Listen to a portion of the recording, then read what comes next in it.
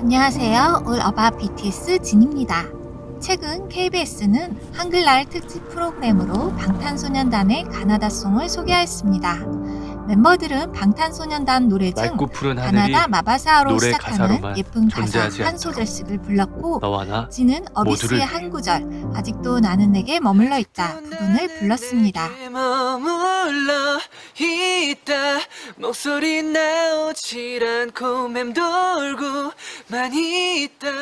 진은 캐주얼한 느낌으로 짧게 한 소절을 불렀지만 진의 맑고 청량하면서 호소력 있는 고음은 아미들을 감동시켰고 유튜브 댓글창은 달달하면서도 아름다운 고음을 보여준 진의 보컬에 대한 칭찬으로 도배가 되었습니다.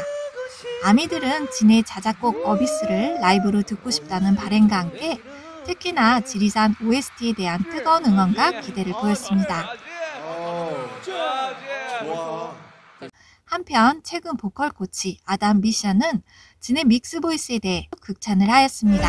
Wow, Jin just slaying it with his ability to go from his chest voice, then up into falsetto, and then back down to chest voice, without sounding like there's a clear break or distinct shift in his voice.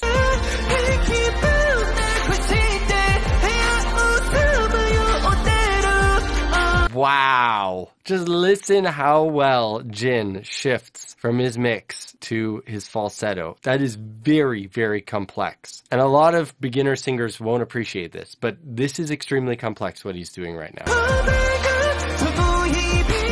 So there we go. We started in a mix and now he's flipped up into his falsetto. For a second it came back down into a mix, back into falsetto.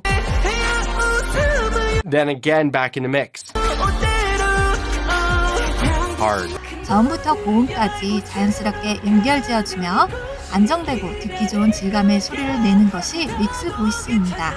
얇은 가성고음이 아닌 듣기 좋은 질감의 탄탄한 고음을 유지시켜주기 위해선 호흡을 이용한 성대 접촉률과 성대 근력에 대한 충분한 훈련이 필요하다고 합니다. 오.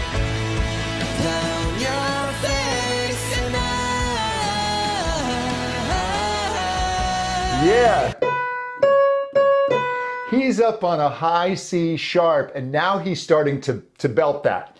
And what's happening is in falsetto, where the vocal folds are barely touching, he's now having to apply more muscle, if you will, to create greater contact with the vocal cords and resist more air. And that is hard to do because what happens with singers who aren't at his level is it becomes too muscular and they start to jam up, but he's just nailing that high C sharp. I mean, you've heard about a tenor high C in opera. He's a half step above that and really well done.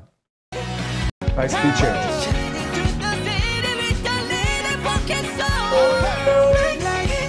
Now he's up on this C sharp. I mean, you've heard of opera singers, tenor singing a high C. He's a half step above that. Again, able to press in and give that intensity, the sound of his lower registers or his speaking voice on a much higher pitch where his vocal cords have been really stretched and thinned out. He's able to work in enough muscle to give them contact for that intensity. 진은 방탄에서 가장 높은 음역대까지 탄탄한 진성을 유지하는 테너 보컬로 벨팅킹이란 별명을 갖고 있습니다. 또한 아름다운 가성과 진성을 자유자재로 넘나드는 뛰어난 스킬을 보여주고 있습니다.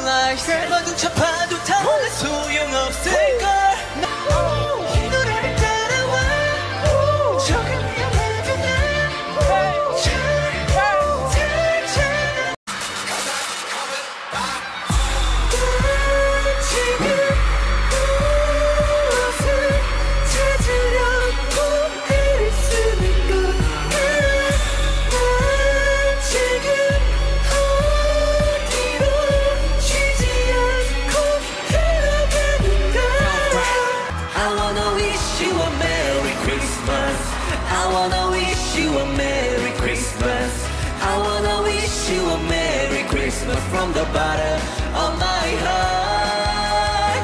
I wanna wish you a Merry Christmas. I wanna wish you a Merry Christmas. I wanna wish you a Merry Christmas from the bottom of my heart.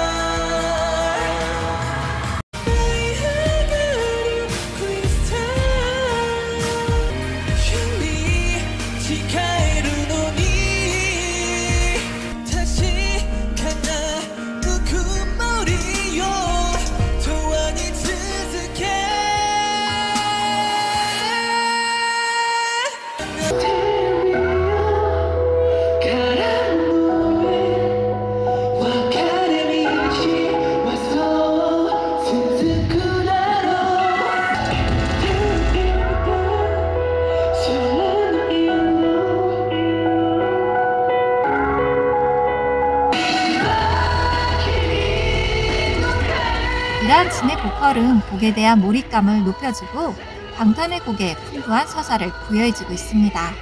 깊고 진한 저음과 안정되고 탄탄한 고음, 그리고 진성과 가성의 자연스러운 기술적 전환 등 진의 보컬은 진이 얼마나 성실히 훈련해온 최고의 보컬리스트인지를 잘 보여주고 있습니다.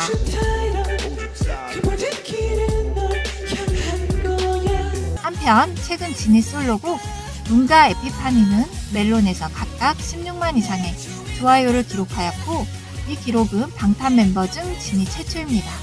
또한 진은 이 두 솔로곡 모두 각각 전체 감상자 수 200만 이상을 보유한 유일한 BTS 멤버입니다.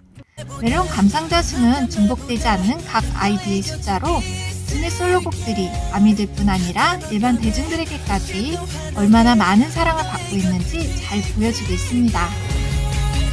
많은 아미들이 설렘과 기대감으로 진의 OST 발매일을 손꼽아 기다리고 있습니다. 지난 4일 진은 세계 최대 음원 플랫폼 스포티파이에서 K-팝 솔로 아티스트 중 팔로워 증가량 1위를 기록했습니다. 또한 K-팝 전체 아티스트 중에선 그룹 방탄소년단 블랙핑크에 이어 3위를 기록하는 등 진의 OST에 대한 팬들의 기대감은 나날이 높아지고 있습니다. 라이브킹, 벨팅킹의 별명으로 실력을 입증해온 진은 일반 대중들에게까지 폭넓은 사랑을 받으며 멜론킹이라는 별명도 갖고 있습니다. 언제나 진정성 있는 보컬로 청중들의 마음을 사로잡는 진의 은빛 보이스가 지리산 OST로 더욱더 뜨거운 사랑을 받으리라 기대가 되고 있습니다. 감사합니다.